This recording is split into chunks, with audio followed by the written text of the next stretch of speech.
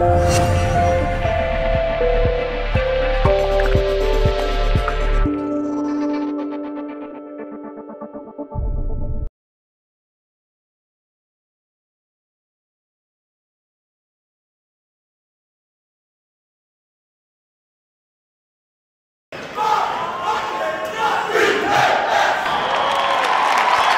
now, as we move into that drill, we want you to know it's all about the 2-4-2. That's our area code. 2-4-2, ladies and gentlemen.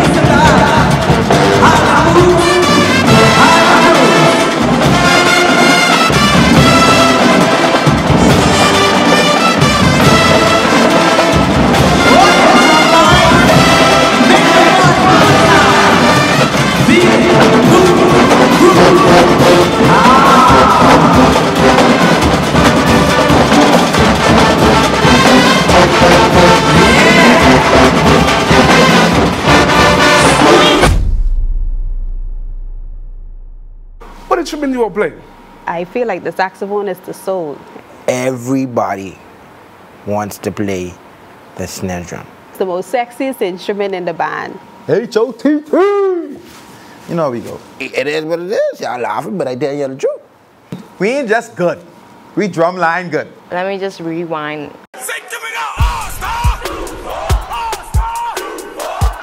The year 2021 marks the 10th anniversary of this great organization.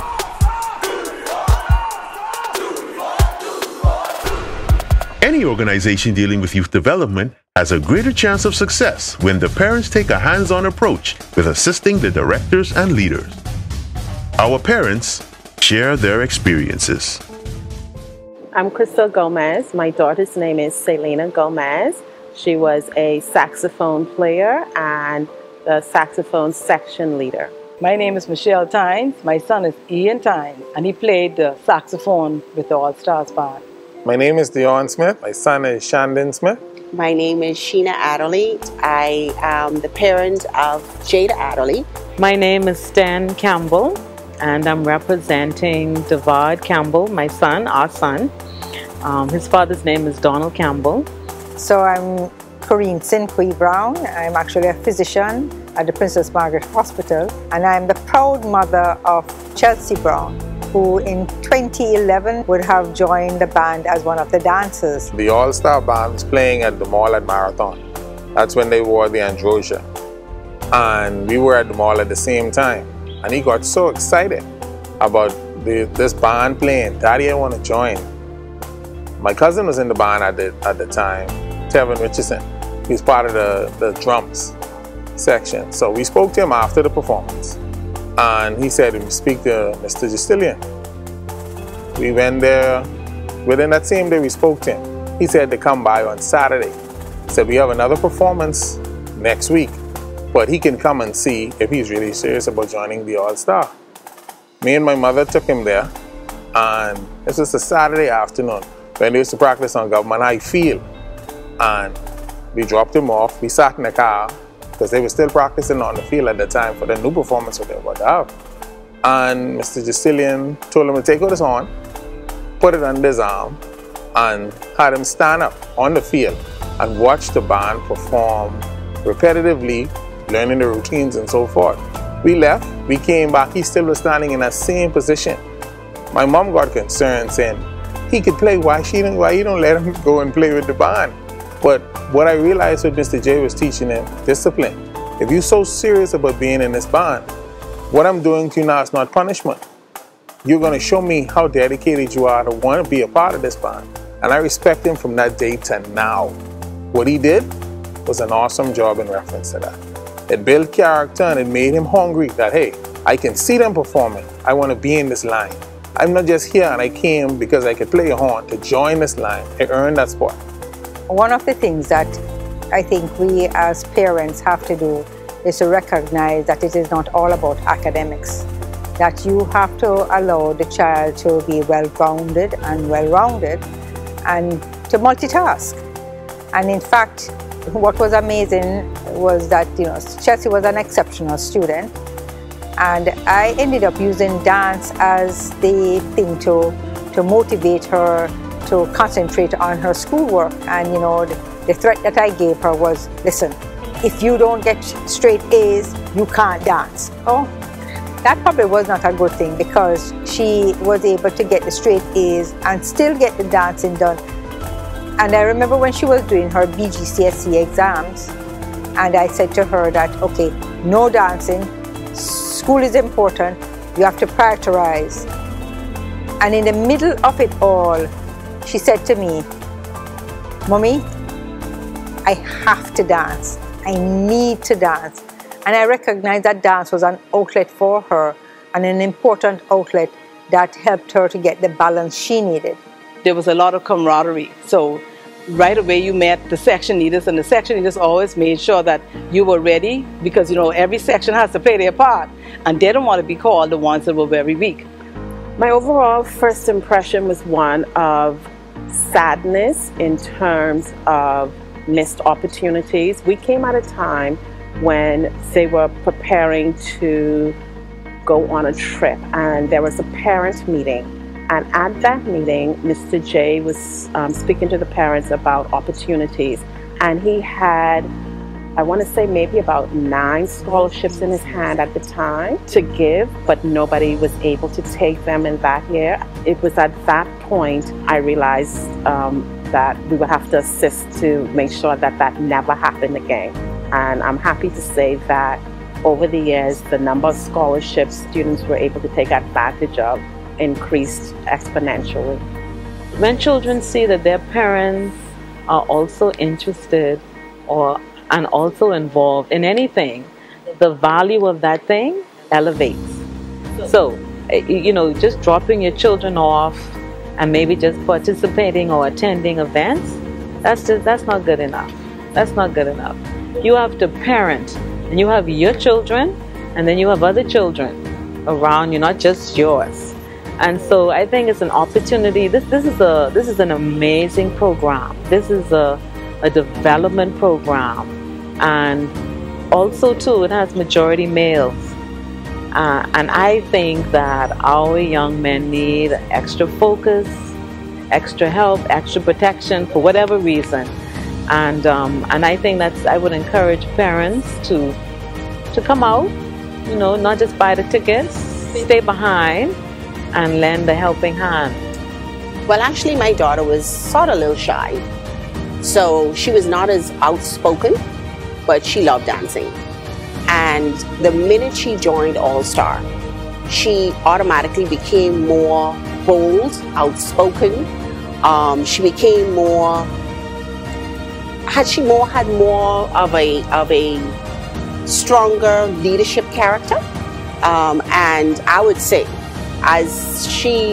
if I wanted, or any parent wanted their child to break out of their quiet shell, put them in All Star. Between Gail and Ellie, they will whip them into shape. But yeah, but it's truly amazing. It's truly amazing. She is now a leader at a school. She's about to graduate in August with honors. And I am very proud to say, and it's all because she also had the experience of the All-Star Band and the directors and the leadership. The seniors in the All-Star couldn't do everything. And so we decided to form an organization, and the leader of the Parents Association at the time was Miss Charlene Newbold. So we had Charlene Newbold, who helped with organizing, making sure, you know, were you preparing, make sure she was preparing for your BJC, BGCSE, SATs. If you wanted to go to college, help you fill out the forms. And so those are the things we did. I'm so grateful for the All-Stars because my son went from college to now graduating from university for music. So when some people pay $30,000, $40,000 for school fees, because of that exposure to music, you don't pay that.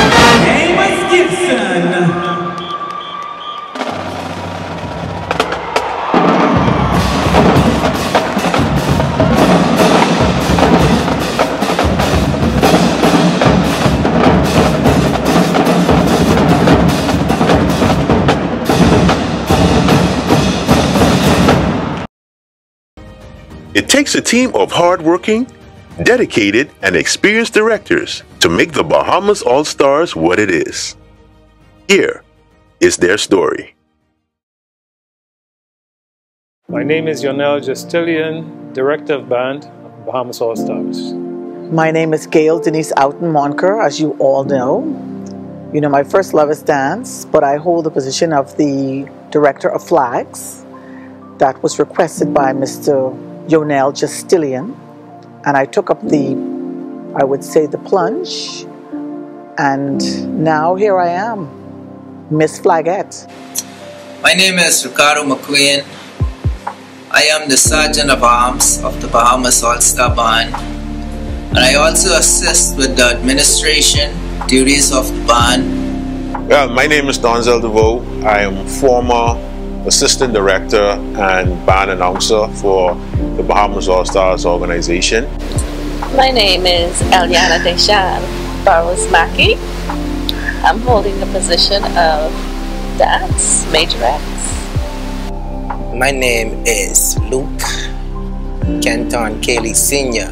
They know me as Kenny. I am the drum instructor and Assistant Director of Bands for the Bahamas All-Stars. I also train the drum majors. Kenny called me. He wanted me to come over and do a band camp. I came over with Ori. Yeah. And the best, no offense guys, the best drum instructor that I've been under. Notice I said I have been under. Yeah, we came over, and that was my first year auditioning students. Got quite a few to come over to Edward Waters, and the quality of the students. Yeah, it was something that I really wasn't expecting. But those students, they take a lot of pride in what they do.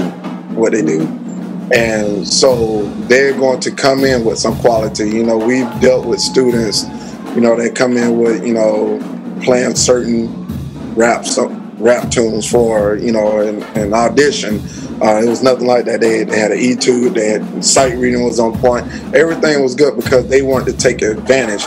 They were humble. They wanted to take advantage. They were appreciative of the opportunity that we were being able to give them to come on over to the United States and be in our band program.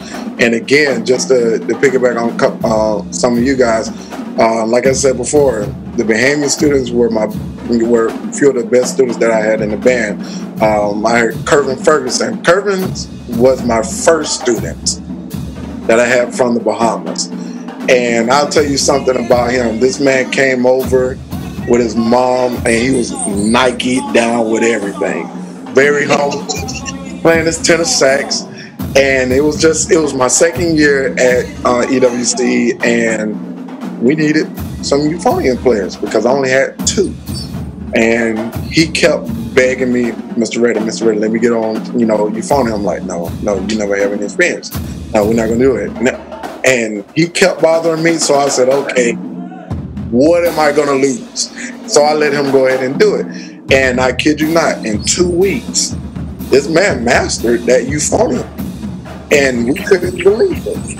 And every student after that, who I had, I'm like, Darius, Ramon, D'Angelo, Michael Sands, Harrison, all those students, as they came over, they were just like Hervin. And now, that's when I began to realize this is a mentality of the students from the Bahamas. It's not just Curvin's doing it. No, this is, the overall, mentality of all the students. They were very competitive, especially Darius. Darius is very competitive.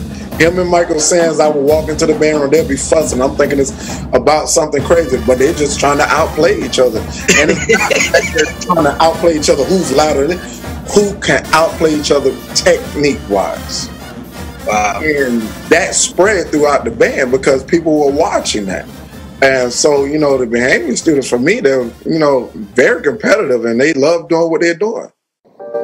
I met Gail when I started dancing at 3-4 years old. We have danced and been tutored and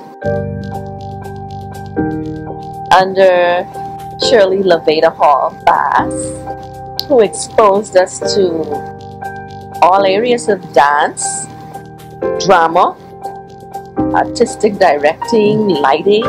We learned everything through her, which started with the students from the Bahamas going to Chicago and the students from Chicago coming over. And from there, as we got older, the friendships grew and the dancers got married, had children.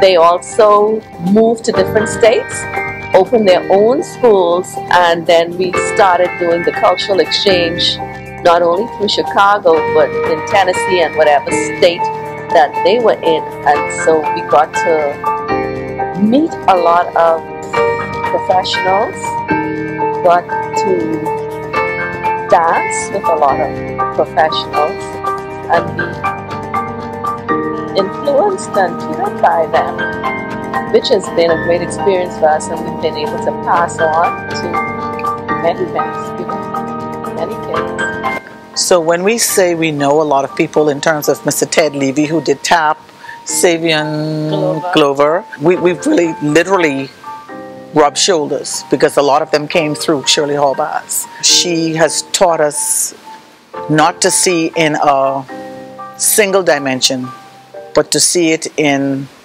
what you would call a 3-dimension. So anytime you look at dance or you see choreography, it is a story that you're telling or things that you're doing through dance. And you have to be able to execute that in a particular way that people would understand what you're doing. So when we look at what we're doing as it relates to Bahamas All Stars and the band, coming from the background in which we came from, and working with Shirley Hall Bass, to let you know, it was all about building character, leadership, mentoring, coaching, training. It was consistency. So even though when you danced, you were expected to teach, and that was your platform when it came to training. So what you would have learned, you would always be we would say shadow instructor at some point in time, depending on what you were doing and where your strength was. And even if you had weak areas, she insisted you worked on those weak areas. The curiosity, I started going to the practices, and after I saw what it is that they were doing, I had the idea to just incorporate the announcing so that it would give them the full package. And so, I became the band announcer in February of 2011 after the formal switchover. And not too long after that, Mr. J gave me double duty by making me an assistant director and putting me in charge of the trombone and baritone section. And so I actually made my debut internationally, and I shared the mic with legends like Joe Bullard, Horatio Walker, who are the band announcers for FAMU and Bethune-Cookman. And these were the guys that I actually studied when it came to announcing for bands. I think this organization gives them a peephole into what's to come, especially if they are seeking to go off into the college life and to prepare them for what is to come.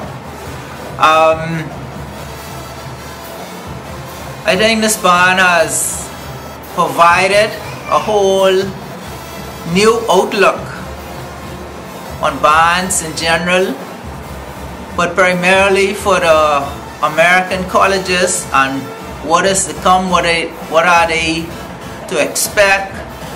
And I think they are very much prepared when they leave this band and go off to college. When we first started, we used to play on these white, cream-looking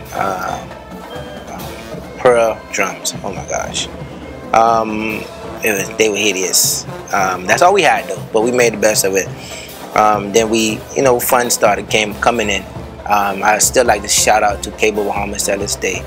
They bought the first set of high-tension snare drums and bass drums that we have today. We still have a couple of them. Repairs hand out, but we still have them. Till this day, they bought our first set of drums. And because of that, the guys at that time, they all grew an appreciation for drumming.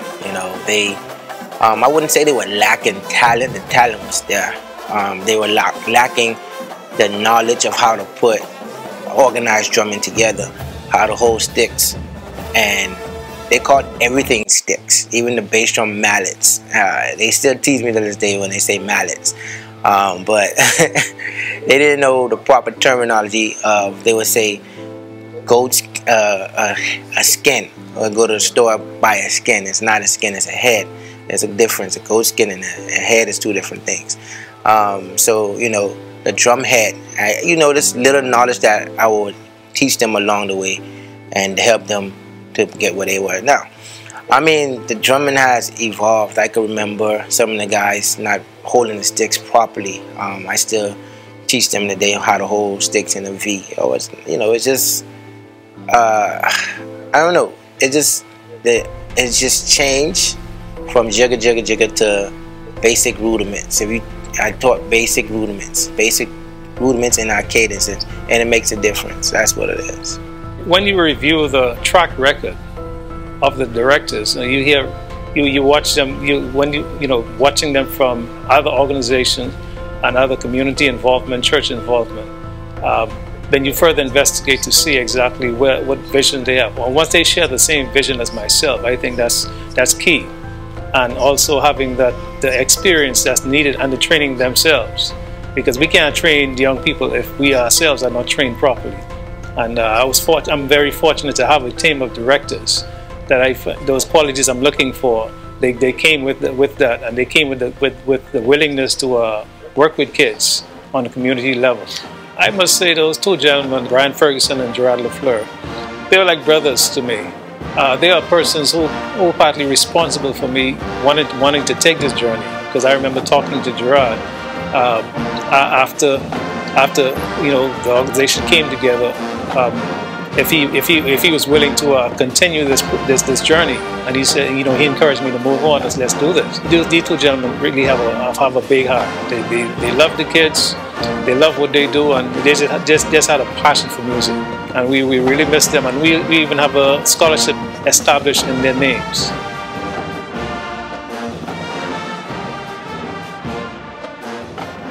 From all the trips that we went on, each of them are different.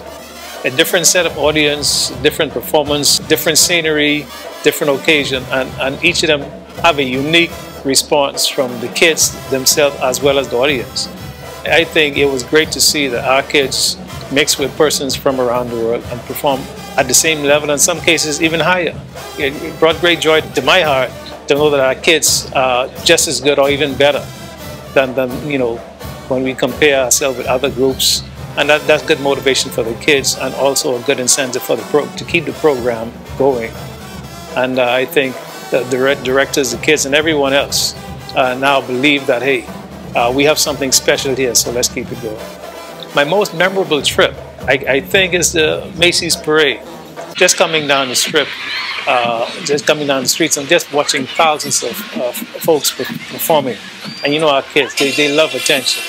And when they see the crowd, the high stepping, the energy level was just spectacular. Especially when we got to, I think, Herald Square, where they did their featured performance in front of the networks there. It was just a spectacular show. It's just like walking on clouds. My most memorable trip would be 2014 for the Macy's Parade in New York City. It would be crazy for anyone that passed through this organization to not have that as their most memorable trip. But hey, you know, we all see things differently. And, you know, for me, I have been the biggest fan of the Macy's Parade for years. When I was a young boy, a young kid, I have been a fan of that parade. And since the band was on a kind of a traveling role, I said, you know what? It's quite possible that because we have that little difference in, you know, our band culture and style, we may get accepted for the Macy's Thanksgiving Day Parade. And so what I did was I started researching the process that bands would have to go through to apply for the parade, and I actually found the application form. So I remember that following Wednesday, I printed it out, and it was so funny that, you know, that's the one day that my printer decided that the ink was going to go bad, and almost the entire application came out purple. And I remember I said, "Babe, I don't care. We going through with this." I took that purple paper to Mr. J and I said, "Jay, listen, I think we should apply for this Macy's parade. I think we could get in." And so I gave him the paper. He looked at it and he said, "Okay, I'm going to look into this." And he took the paper. I guess he looked over it some more, you know, pondered on it, and decided to send in the application. And lo and behold, we got accepted. And when he shared the news with us, you know, I was over ecstatic. Because like I said, I've been a big fan of that parade for many years. And I can remember jumping on the plane to head over to New York, kind of in total disbelief. Because I was like, I am actually going to be a part of the Macy's Thanksgiving Day Parade. And I remember getting there, and, you know, the excitement around the parade, you know, it was huge because it's a big deal. Because they would make you actually rehearse at 2 a.m. the day of the parade just to make sure that everything is on point. And we had to rehearse hitting Herald Square, getting in, performing, and getting out. And it was extremely cold that morning. I'll never forget that. It was extremely cold that morning. And, you know, we out there at 2 a.m. You know, every time you open your mouth, the mist from the cold coming out, you know, you wrapped up in under 4 layers of clothing. And, you know, we did that run through. And then when the sun came up, we hit the strip of New York City and we marched in that parade. And, you know, for me being a junkanoo, I'm used to, you know, going down the boulevard of Bay Street, you know, crowd of people on this side, crowd of people on that side, people in the bleachers. But that experience at that Macy's parade took my view of crowd to a different level. Because I kid you not, there was like 1,000 people on this side every 10 steps you make.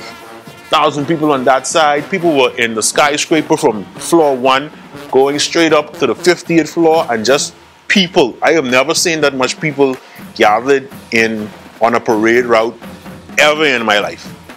Ever. So being a part of that parade, you know, that really changed my life. That really changed my perspective of parades and events.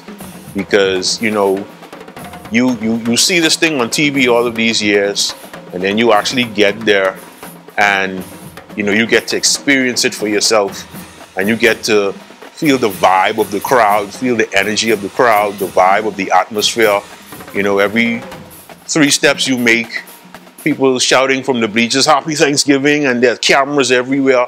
So that for me, that would be something that I'll never forget. Actually being able to take part in something that I had fallen in love with. You know, Mr. West and I sat down in the office and we talked for about 2 hours, and I had to convince him. I had to really convince him to allowing us to come to the Florida Classic. I sat there, I talked to him, I begged and I pleaded with him. I said, listen, this is not the band that came from the Bahamas a couple years ago. And the person said, you know, I shouldn't read out of songbooks. So, you know, and I promised him that we would, you know, we needed time to get to the Classic and how we had to get there, where to raise funds, etc., etc. Went through the whole spiel with him. And he finally, you know, by the time I left out his office, he said yes. At this time, we were still playing on them white pearl drums with the one head saying Pearl, one head saying Audio Plus. So we still was playing on them at the time. And like I said, Cable Bahamas came through for us. Cable Cares, I think it is. We have and they came through for us with some brand new drums, and we went to Florida Classic. And you know, I can remember my frat brother T3. I had to borrow. One of the guys left their tenor drum, bass drum / tenor drum strap in the hotel, so I had to borrow a tenor drum strap from my frat brother named T2, FYI. And you know, when I borrowed it, and you know, we did our thing in the Classic. My frat brothers came to me, oh man, y'all smashed, y'all sound good, XY. You know, the whole night it was just pure congratulatory comments the whole time. You know, so it was just exciting to see them and coming from them, and it meant a lot because, you know, this little band out of the island coming to the Florida Classic where over 40,000 persons is be in attendance. You know what that is? 40,000 persons to watch you perform. You know, then the memorable part is, at the end of the night, you know, let me tell you about my frat brother T2. I had to borrow it, and all along, me and my frat brother Kedrick Redden, he and I just going at it the whole time, because he was teaching at Jones High at the time, and we just going at it the whole time. Yeah, I'm gonna blow you out. Oh, bring your drum line. Ah, yeah, bring your trombone. Bring your this, bring your that. All right, no problem.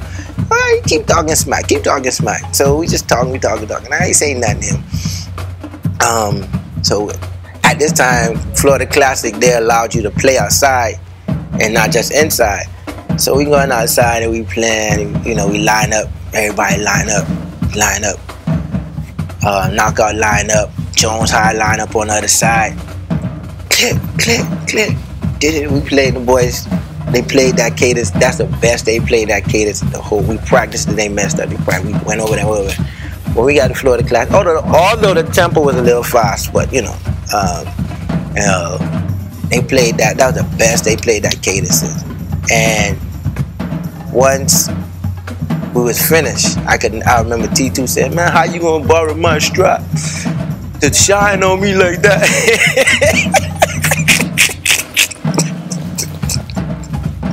How you gonna borrow my strap to shine to make my line look bad? But you know, it was all out of fun, you know, just to hear that. That was my most memorable and I think my most favorite trip because of how we got there, how we performed, and the doors the floodgates just started opening up after that for the Bahamas All-Stars. We brought Mr. Wells down, the FR Spring concert, and he came down and he just opened the floodgates. I think Dr. Zachary mentioned it the other night on our show that, you know, thanks Mr. Wells for giving us that opportunity, man. You know, if we didn't have that opportunity, a lot of things wouldn't happen, you know. The doors wouldn't open, the floodgates wouldn't, you know, open up. when those kids come to me and other band directors, and not only they're academically sound, but they have been taught well on their instrument. You know, they've been taught fundamentals. They come in with proper armatures. They know what in tune is. They know what out of tune is. You know, they have an ear, and they can relate to different styles of music. A lot of teaching has been going on.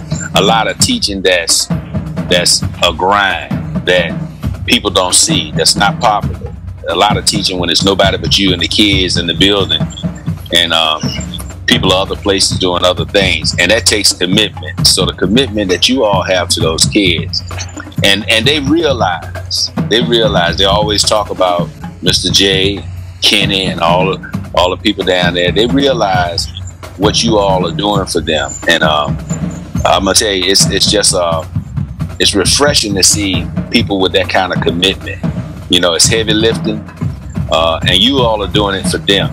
You're not doing it for any kind of accolades or awards or anything that lifts you up. Every word I've heard you say on this conversation and Mr. Justilian has been about those students. And that's what education is about, man. And I want to commend you all and the staff, man, for the work that you're doing, the grind that you have done, the commitment that you have done. And you're doing it unselfishly to help others, man. And that's hard to find in these days and time. It's hard to find. When the kids got up and they saw snow for the first time, some of them, it was amazing to see the expressions on their faces and watch them running around and playing with each other. It was a good feeling. Little simple things like that, it's just amazing to watch, because we don't tend to enjoy simple things in life. And so Macy's, for me, it was watching those kids just playing in the snow for the first time, some of them. Everything becomes a blur, so I might be mixing up trips together. I know one memorable trip was when we spent the whole night in the ER with one of the children. Macy's. That was Macy's? Yeah. Okay, okay. Yes, I remember that. So it was memorable in that I was angry in the beginning. You know, I'm like, you know, this just isn't right. But at the end of the day, everything was okay. Everything turned out well. For Ireland, wow. There was many things. Many things in Ireland. It was the whole event of Ireland, I must say. That whole experience of being in a European country at the time of the parade. It was special for me too, because St. Patrick's Day is my daughter's birthday. Yeah. So she got to spend her 21st, was it? No, her 25th birthday. In Ireland. In Ireland on her birthday. And so she got to see the leprechauns. She had a wonderful time. And I was intricately involved in Ireland. I was pushing Mr. J them to do the European trip. I was even trying to push them to do the European trip before COVID, but they didn't listen to me. Now see, the world come to a stop. We may never get over there again. But anyhow, just leaving that alone. Water under the bridge. Soon. When? I don't know. But Ireland, because we always go to the U.S. So we always understand the U.S. flavor. And I think the kids needed to get a different type of flavor. That European, that different experience altogether, to let you know that there is something on the other side of the world that you have not seen, that you have not been to. And I think with the mountains in Ireland and looking at the ocean, and I mean just seeing the different experience and the greenery, it was just breathtaking. It was wonderful. Big buses that you would have to travel on the small roads. The evenings were good also, because when the kids went to bed, would get together and we just had a good time. And I didn't think the parents ever saw that side of us, the fun side. And for the first time, they saw the relaxed side of Gail and Ellie, the true relaxed side. And I think once they saw the relaxed side... Remember Sheena got up and danced, and Oh, yeah. Like replays and stuff. The parents in the evening. Right. So we had a really Good time. It was good. And the hotels were Beautiful. All 5-star hotels we stayed in. all.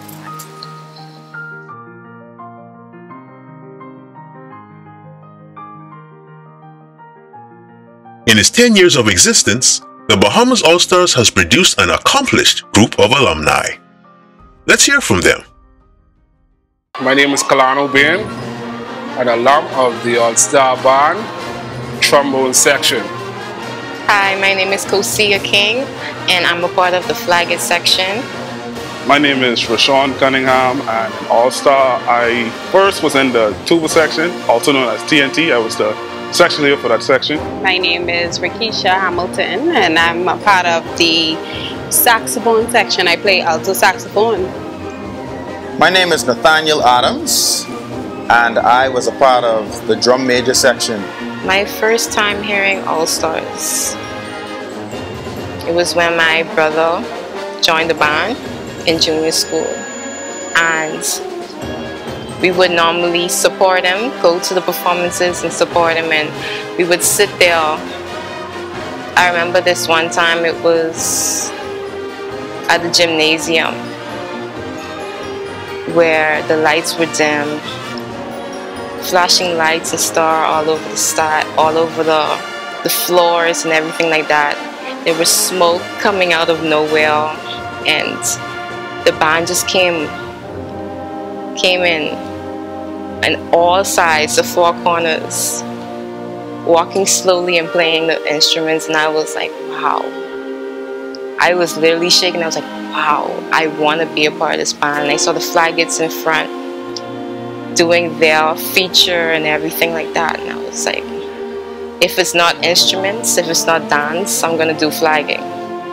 When you become a leader, you have to add on to that consistency, and you have to make sure that everyone is on the same path to the goal that we're trying to accomplish. As a team, as a group, as a Flaggett, just make sure we know the song, make sure we know what we're wearing, make sure we know we have our makeup at the same point, our hair done, everyone is okay, everyone knows the count and everything like that. So flagging also gives you a scholarship as well. Just like dancing and playing an instrument, you will also get scholarships as well. So it's exciting, fun, and it helps you to seek out opportunities. For instance, for C.R. Walker, when I was at that school at the time, the band was looking for a section leader. They was looking for a flaggett, actually.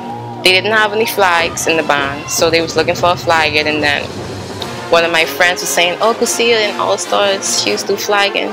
You should bring her so she could do it and teach us some stuff. So I was like, okay. I contacted one of my, the alumni, Lindy, and I let her know.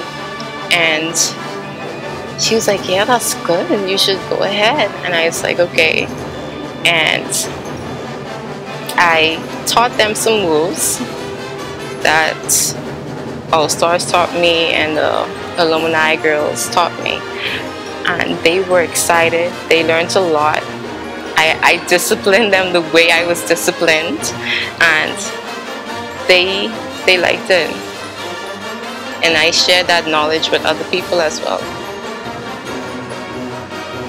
We come from a British military kind of style, so that's all you really see. You know, you see the police band, you see the defense force band.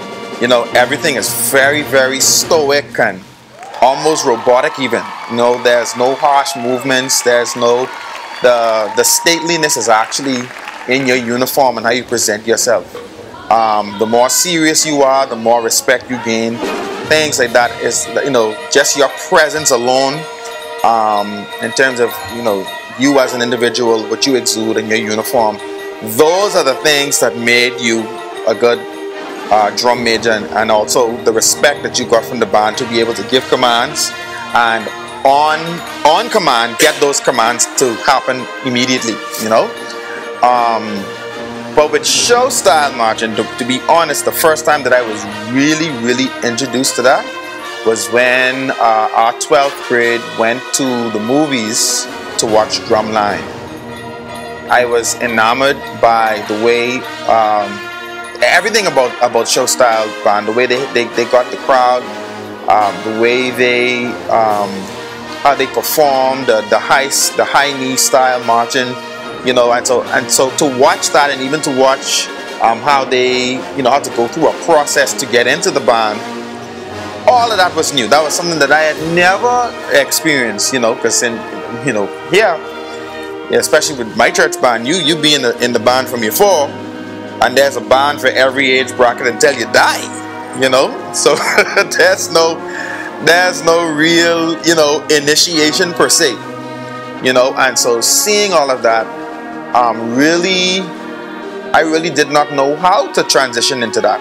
And I think Kenny had a hard time just trying to get us ready just for the homecoming, because if I'm not mistaken, that band, the initial band started in August, and that trip is in October.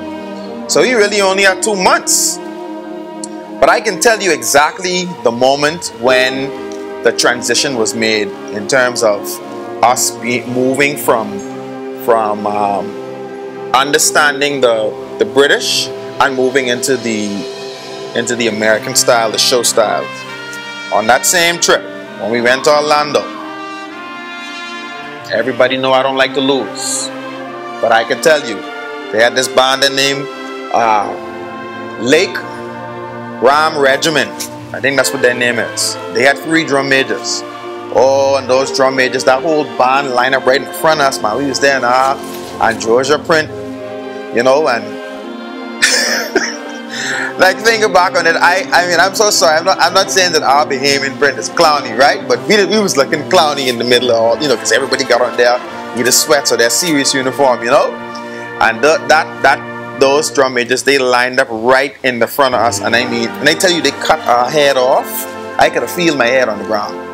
I know that they made us look so stupid, and we was there with our, you know, our little moves, our little British things, and you know. And see, there wasn't even no space where we could have spin Mace, because that was our strong point. If we could have spin Mace, I think we would have marched them up a little bit, you know. But there wasn't no space for that. So we had to stay there and take it. And I remember after that particular, the BCU homecoming parade, I think at some point during that time, we had learned that we were gonna maybe be a part of the Florida Classics the next year. And it was war after that. You know, I was telling Matthew and Lefty, like, listen, I will never have that feeling again.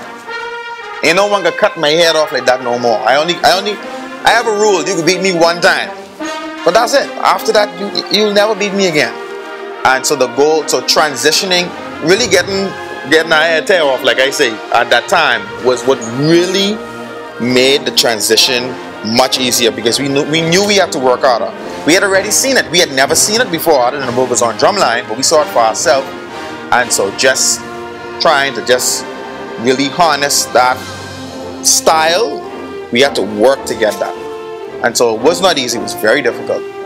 We had to change everything. And the only person who I could really say really helped us to get there was Kenny. You want me to look stupid? You tell us straight up and plain, y'all look stupid, in much more words than that. You know, I know Kenny go. You know, and he really got us to believe. And I think after that first Florida Classic, we didn't lose that time. I think from then on, we may have set the bar for what drum majors supposed to do in terms of entrance and even just presence among a band. You know, I attended Government High, but actually before that, I was in a band called Urban Renewal Band, Farm Road. That's when Farm Road was Farm Road. And I started off playing the clarinet there, and for some reason I just switched to the saxophone since I was 13 years old. But the saxophone, to me, I feel like the saxophone is the soul instrument.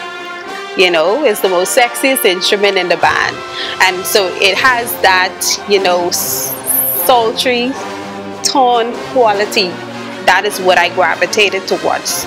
All Star basically paved the way for me to be where I'm at now, because if it wasn't for All Star, I would not have probably been in close proximity with Mr. Wells. I wasn't gonna probably been, you know, Bethune-Cookman University, because it was through All Star where I actually had the opportunity to audition for scholarships. In 2013 was when we actually had the, I think it was a summer concert, which was where Mr. Wells, he came over and he was able to audition some of the persons in the band, and that point where I actually received a scholarship to go away for, you know, that fall semester. Well, at the time I was actually in COB, majoring in biochemistry, and so I've always been fascinated by BCU only because of the band. But when the opportunity presented to me, I was, you know, I was even more, you know, happy, because I remember, I think it was the first time when I went away, of course, with, you know, the band that I told you about that I was a part of. I remember signing up in the admissions office, and when I didn't even realize that I actually got accepted at that time. And so when Mr. Wells actually came over and he auditioned me, in my mind I thought that I wasn't, you know, I wasn't ready. And I remember Mr. J saying to me, you know, you should try this, you should play this. So I remember practicing Siciliana and Allegro. It was Sicilia was a short, it was a slow piece, and Allegro was a much upbeat piece. And so I remember playing it in the front of Mr. Wells, and when he told me that I got the scholarship, I couldn't believe it. But at the time I was also grateful. And so when I called the admissions office, Miss Debbie Dion, she said, well, Rakesha, she said, you didn't know that you already had we already had your ID number here? And I said, Miss Dion, you serious? So she said, yeah. I was like, oh my God, this worked out great. That was a happy moment for me, because I was able to use my musical talent to get a scholarship, to be in the band that I wanted to be in, but to also pursue my college degree, which was biochemistry at the time. See, I remember my first year, freshman year, the first day of freshman camp. It was me, my brother Nash, and Serrano.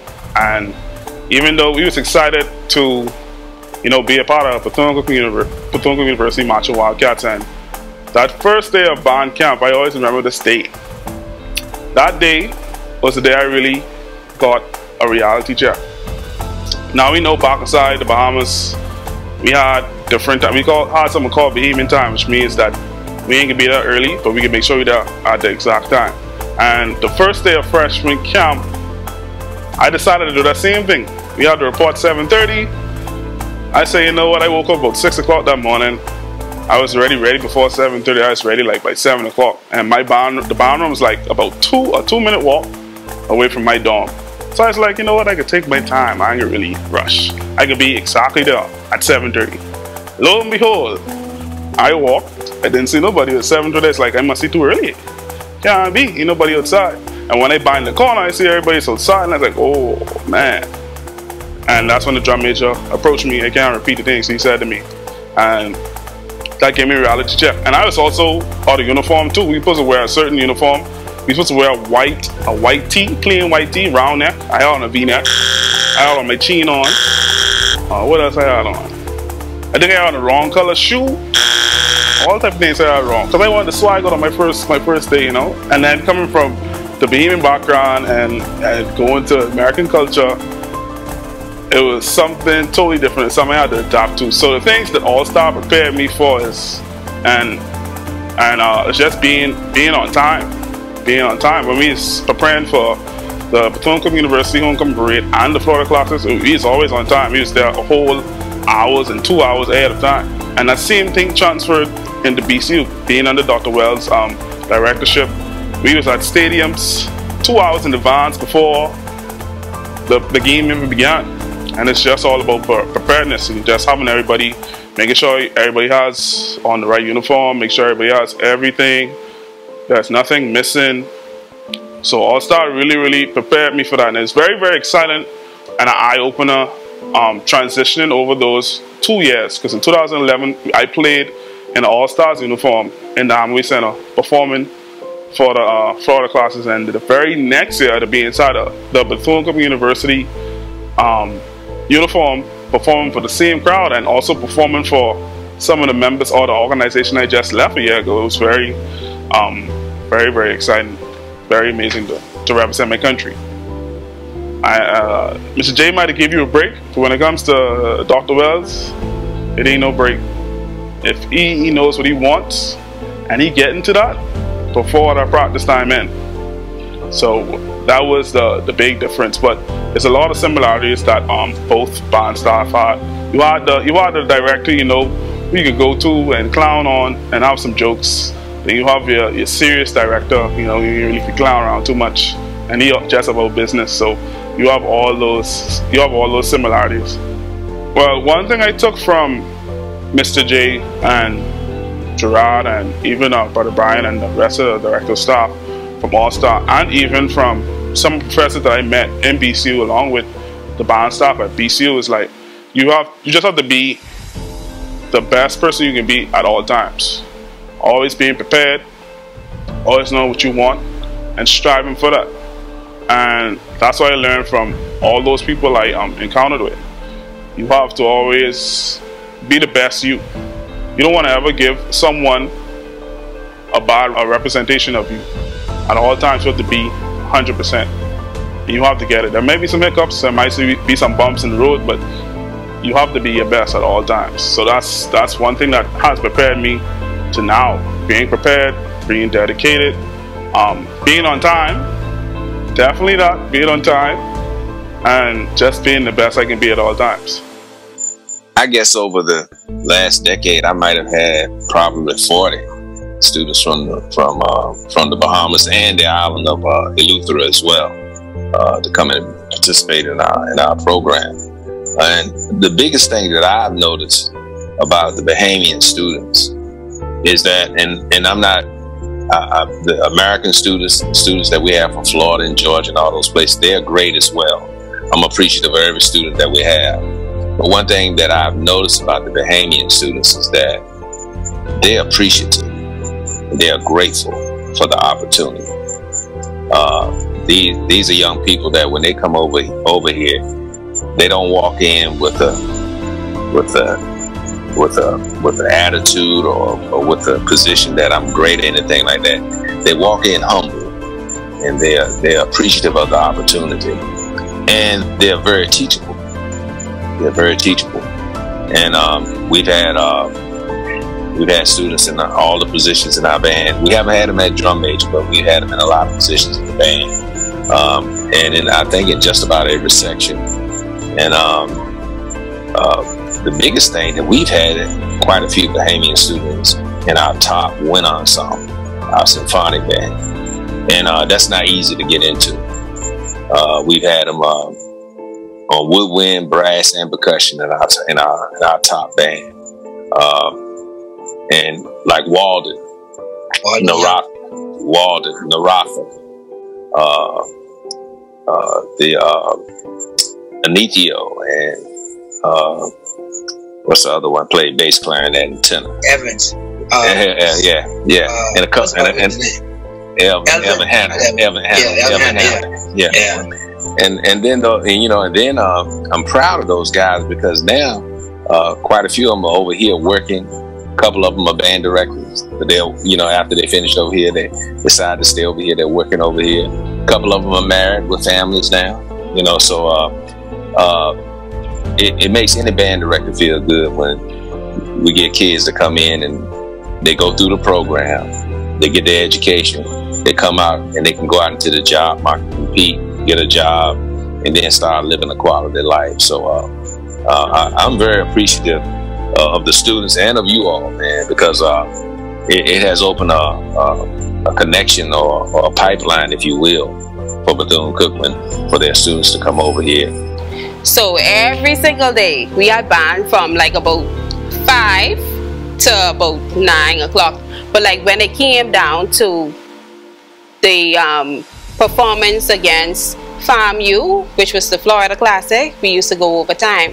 So like about 5 o'clock, that's when we used to have sectionals. So we used to have sectionals every single day, 5 to 6. And then 6 o'clock, we used to have to go into the band room.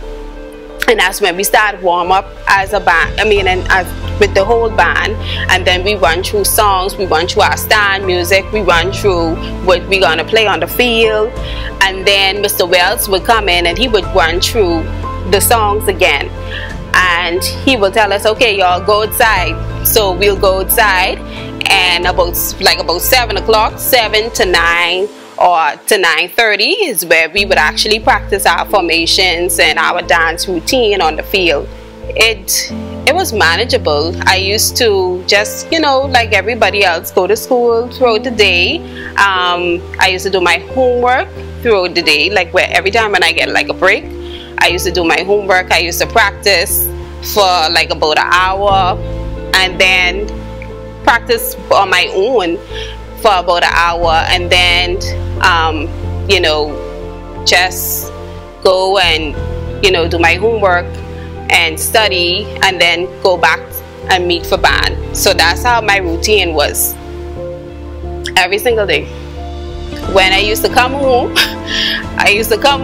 dog tired, 10 o'clock in the night, and I had a roommate, Rakia, and I also had my my band people, and they used to come over sometimes, and they used to say, Keisha, you're not going to the party, and once in a while if they having something I would go, but for me it was always studying. So whatever time I had to study away from band, and that's how I was able to manage.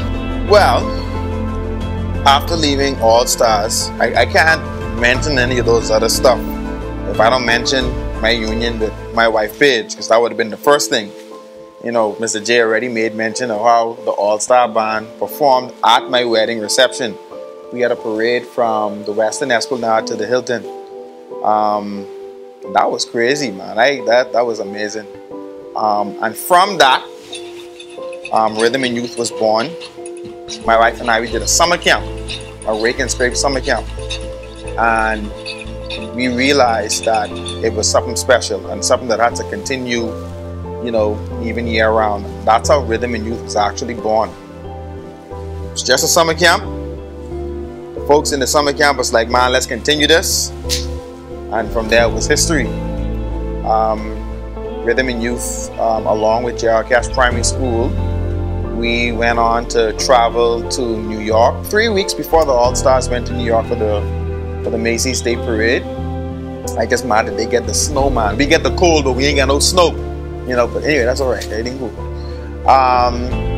So we performed at the United Nations headquarters. We performed at Vassar College in Poughkeepsie, New York. Several other places we played. I don't know why I don't remember. But those were the two main ones. And we made history. We did a halftime show for ACC Women's Championship Basketball. That was big. We performed at the Children's Festival in Norfolk, Virginia.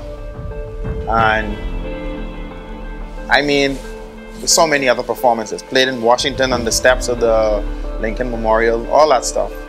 And we made some history.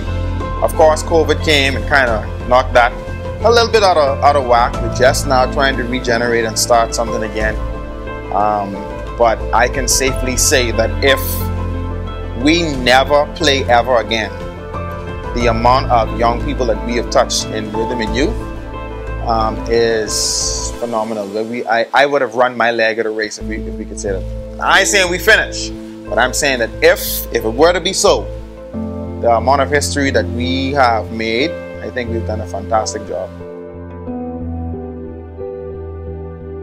I had a lot of older folks that I looked up to that went to Government High, and they spoke of this band director called Mr. Justilian. I'm like, who's this band director called Mr. Justilian? So I was like, okay, cool.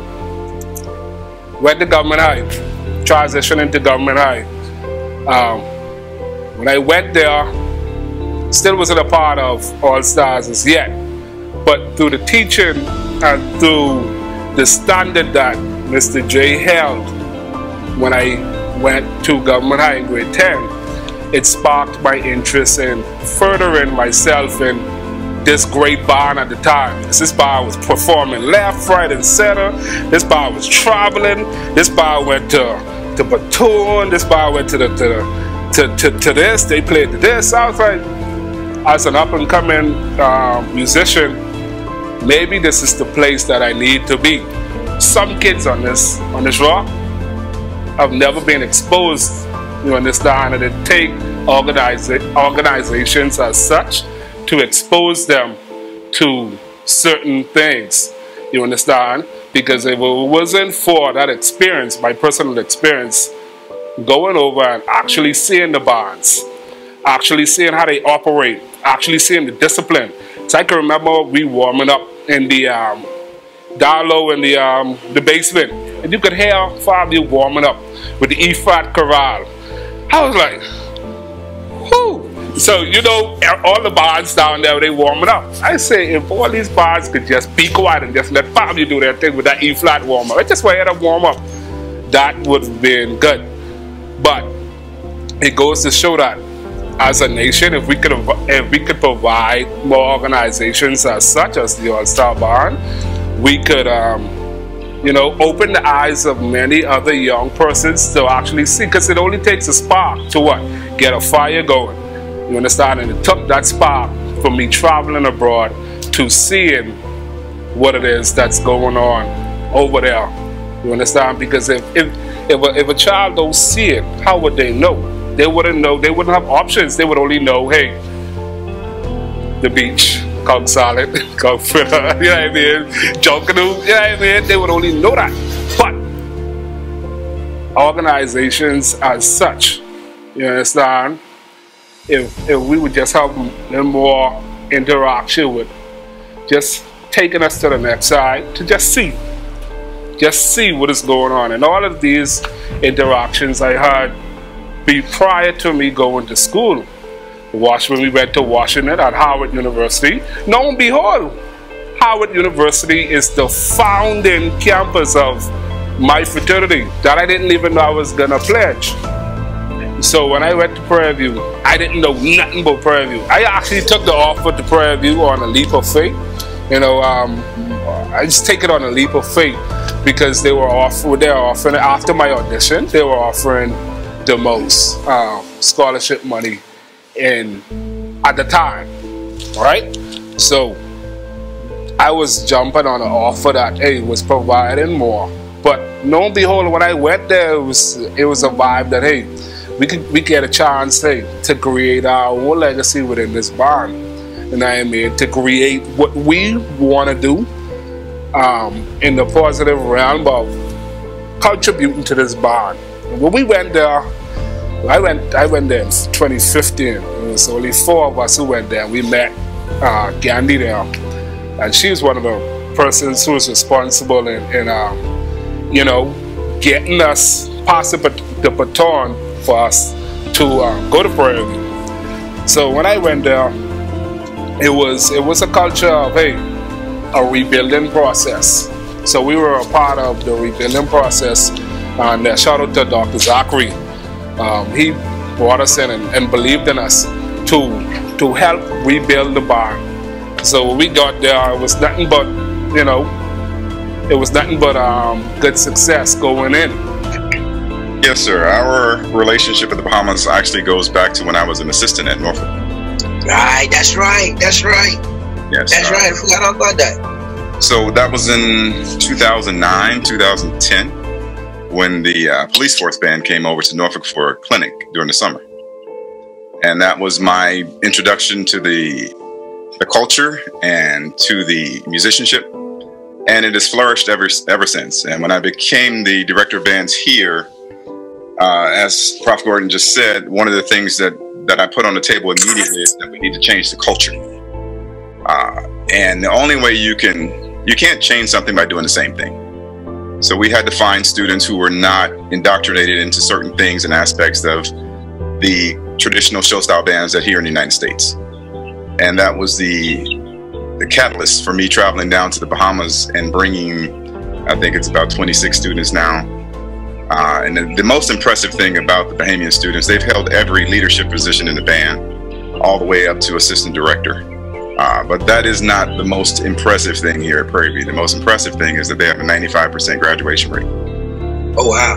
So an average student in the Bahamas becomes an excellent student at Prairie View, which is amazing because this is a technology school.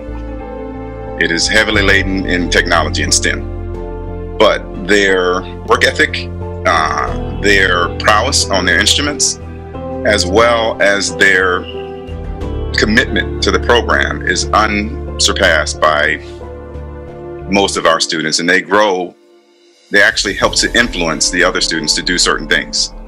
So that is our experience with the Bahamas.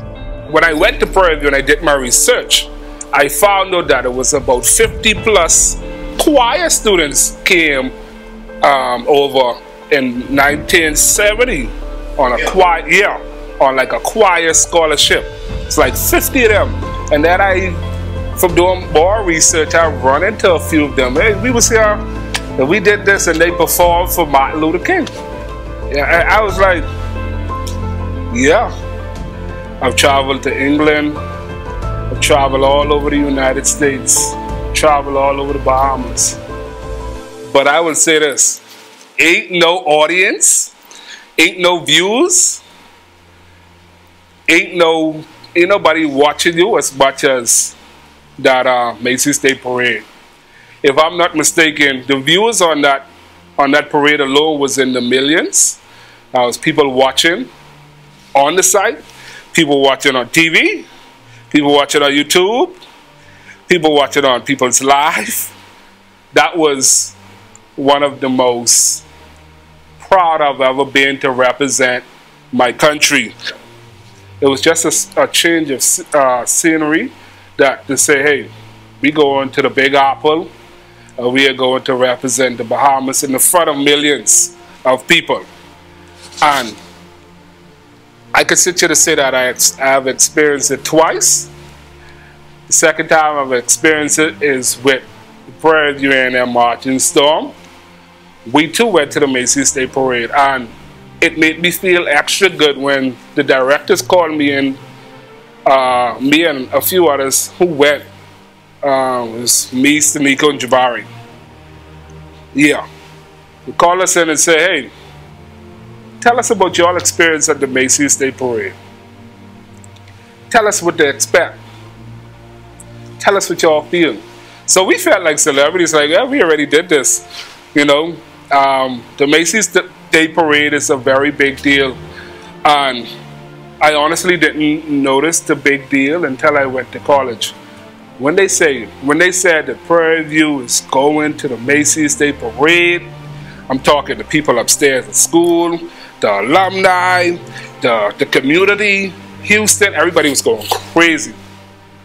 It is such a big deal that everybody was just going insane. You walking on campus to class and say, oh, y'all go to the Macy's Day Parade. Y'all take y'all this, y'all take y'all that. But yeah, I mean, so it is a big deal that I got to experience it firsthand within this organization and get to carry my experience over to my university, shed light on, you know, what took place, what happened, how we did it, and the overall outlook of our overall experience at the Macy State Parade. What I need to congratulate this organization on is surviving.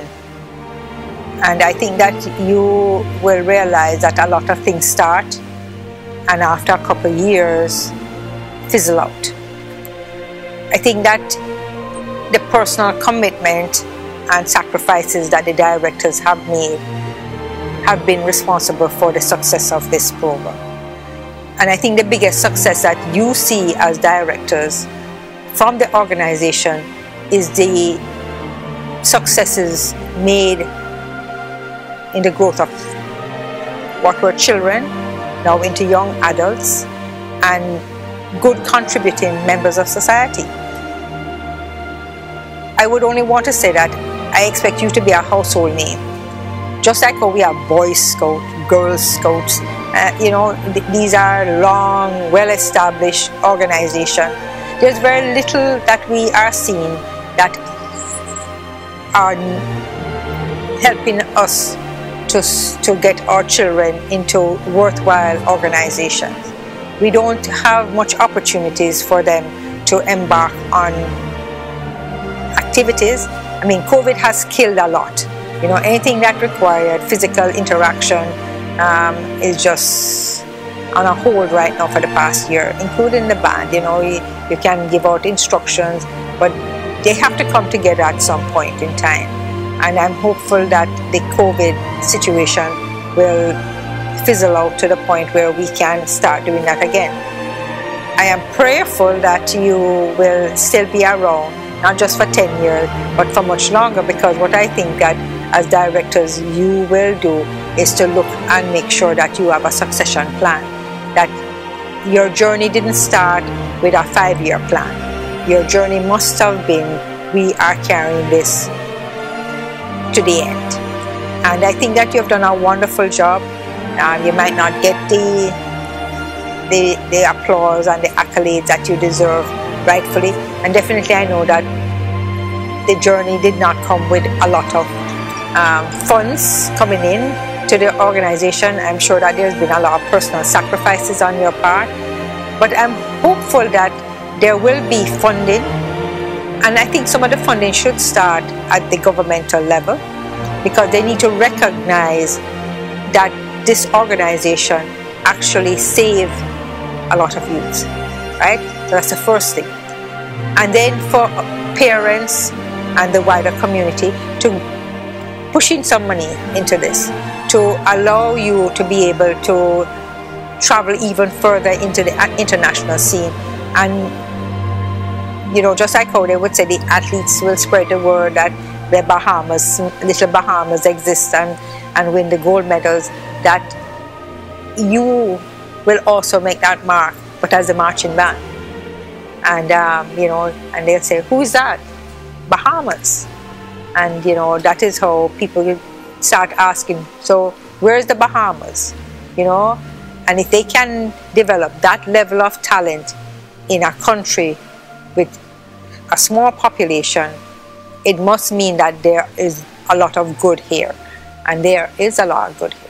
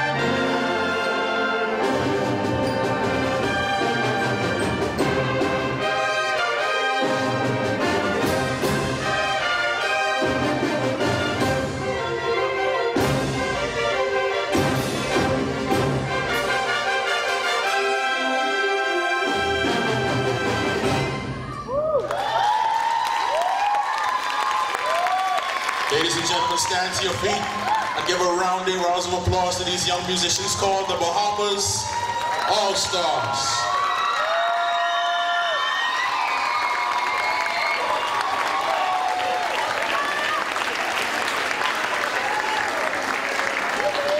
Well, ladies and gentlemen, we reached to the end of our program for tonight. We want to thank you for coming out. I know it was sweet, but we'll see you next year. Good night.